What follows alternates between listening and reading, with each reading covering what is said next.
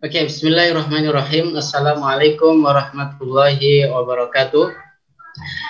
Thank you, Dr. Sahron, for inviting me and allow me to present my slide with a title, A Bridge in the Lands Below the Wine, Hamka's Role in Promoting Hifẓ al Aql.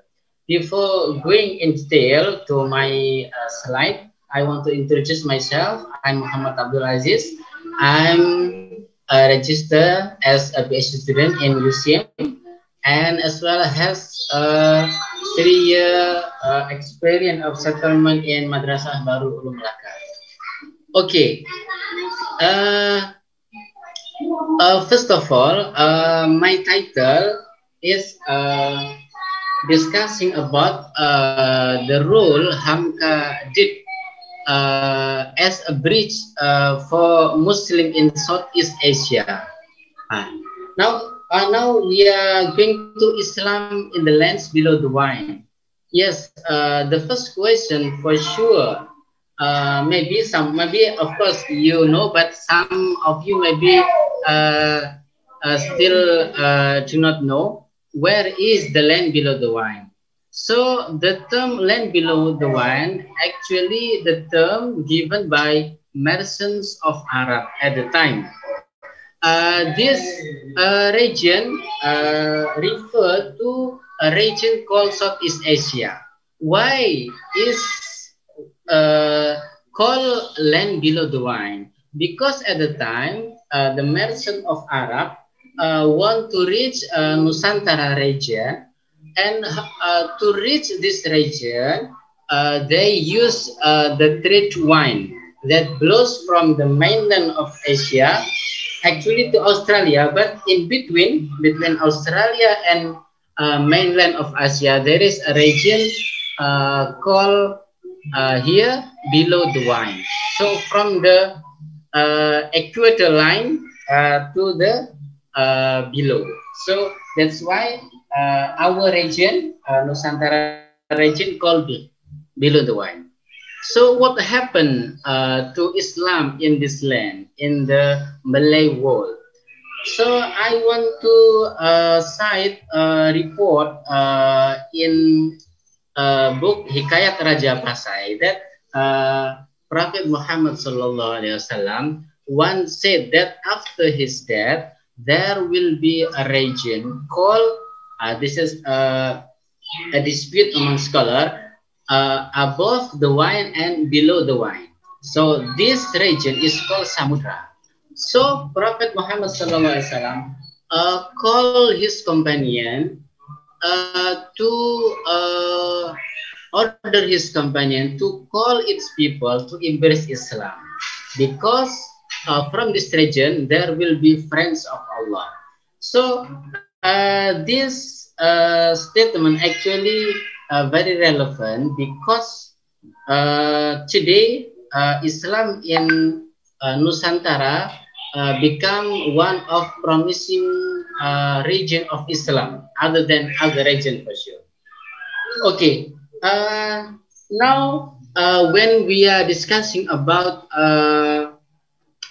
Nusantara, for sure, without neglecting other countries in this region, there are two major countries, which is Indonesia and Malaysia. Without neglecting other countries.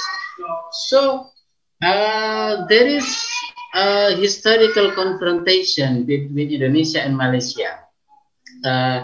Actually, there are many, but I want to cite also two confrontation. Political confrontation.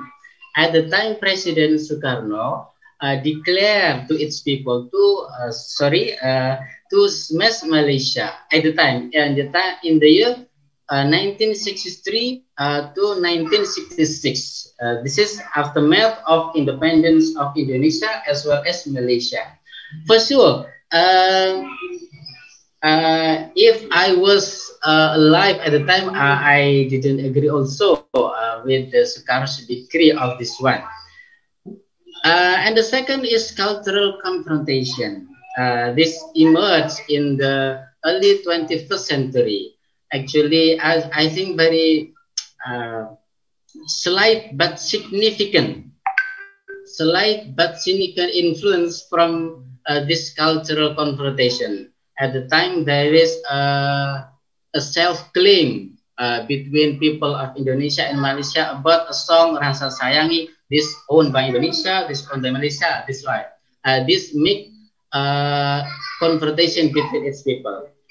So our task today is how to bridge the hurt of the people of this region. This is our task as academician, as intellectual, as a Muslim for sure. So when we talk about who has devoted his effort to bridge between Muslim in Indonesia and Malaysia, I want to say that Hamka is one of them. Hamka, in my slide, I want to advance my exploration how Hamka is very rigorous, is very great in promoting Hifẓ al Aql, in protection of sound reason. Okay, so I want to define how Hamka promote the protection of sound reason into two aspects, which is affirmation and rejection. Affirmation is called min haythul wujud, and rejection is called min haythul adam. This is the term in the concept of maqasid syariah. Affirmation min haythul wujud, I want to divide them become into two: Hamka and the guided reason, and the second is Hamka as a cosmopolitan Muslim. And the second, the rejection in Haythul Adam, pure and honest admonition, a gentle reminder to the Mufti of Johor. And the second is criticism, Hamka's criticism against stagnant reason. I want to go in detail what Hamka has done about his affirmation of reason. What Hamka mean by the guided reason is that Hamka wants to live our intellect and reason not only run, not only work, but the intellect should also work and run in the boundaries and constrained by Allah. This he called guided, not only reason but the guided reason. In the term of Malay, we call akal yang berpedoman. This is very clear and mentioned throughout in his work, one of which is Pelajaran Agama Islam. This is widely distributed in Malaysia, in Kelantan to Melaka. So this fact, I want to go in detail in my paper, all the facts about Hamka and how he promote guided reason.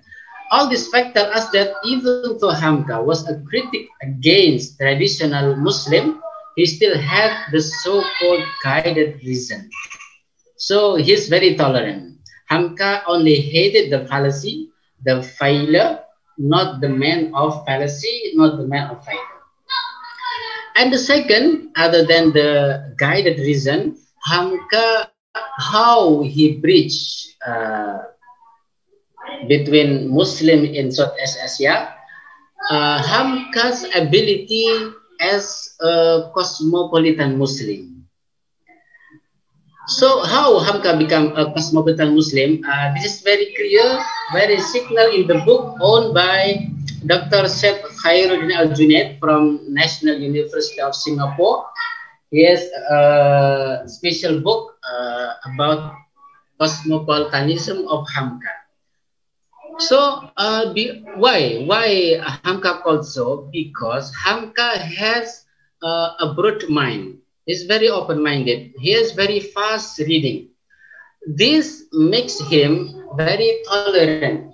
Even though, of course, he has his own principle, he has own stance, but he's very tolerant. At the time when he he is involved in Muhammadiyah, which is not using kunut. But at the time when he pray with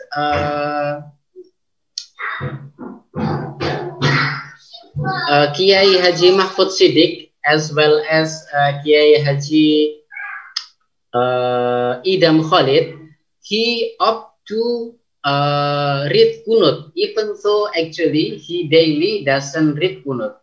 But for honoring his colleague, he read kunut at the time, as well as Kiai Haji Mahfud Siddiq at the time when he become imam and Hamka become makmum. Kiai Mahfud Siddiq doesn't read kunut for honoring Hamka, who is used to not read kunut. Now, this is the example how tolerant our scholars at the time.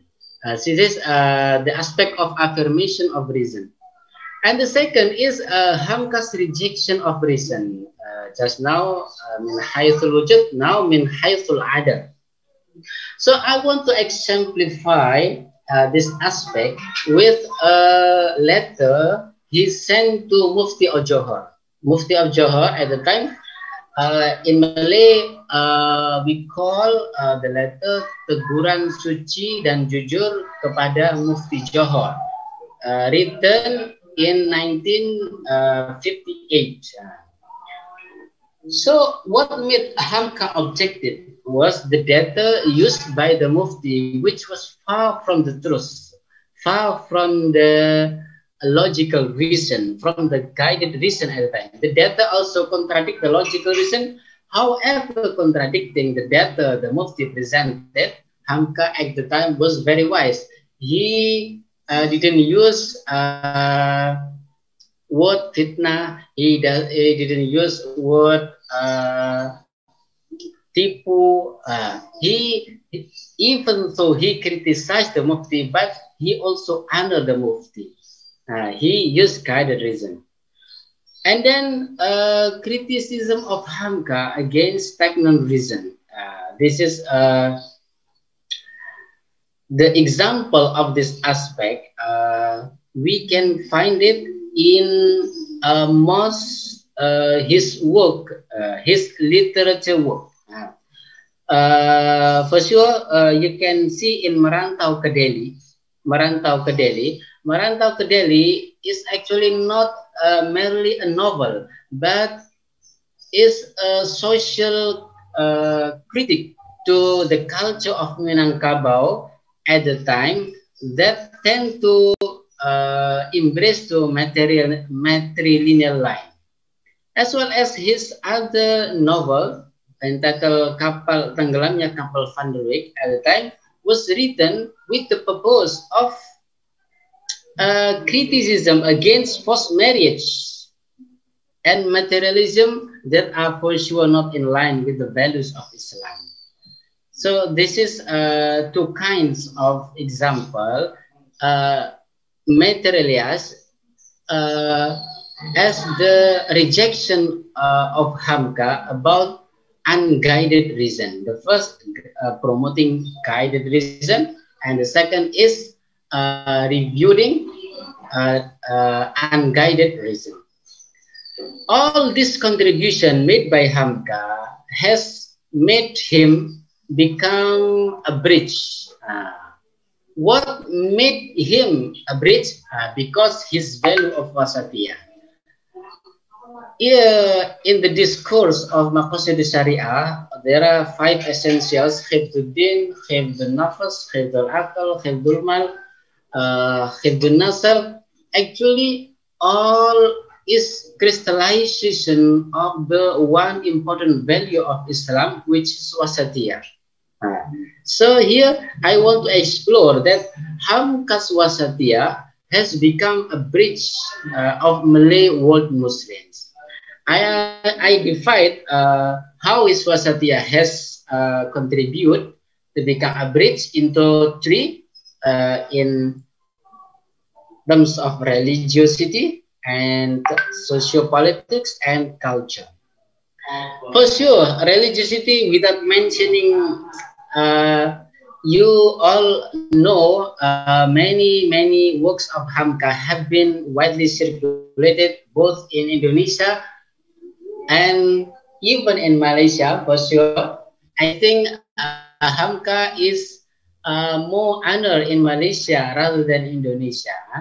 Tafsir Al-Azhar, Teguran Suci, pelajaran agama Islam, sejarah umat Islam, or as well as his impressive sermons in the field of religion have been still enjoyed throughout Southeast Asian countries. His contribution in academic writings and impressive sermons has become a bridge read by people in Brunei, people in southern Thailand, in Indonesia, in Malaysia. So that's why Hamka, even though he was born in Indonesia, but actually he belongs to people in Malaysia, in Indonesia, in Brunei, and other countries. So in sociopolitics, this is very key. Okay. That is finished. Yeah. Okay. Thank you, Dr. The last is this one. If my pen start writing on the paper, what crosses my mind is Nusantara. This is cosmopolitanism of Hamka. I think it is enough. Thank you for the time given by me. Thank you. Assalamualaikum warahmatullahi wabarakatuh.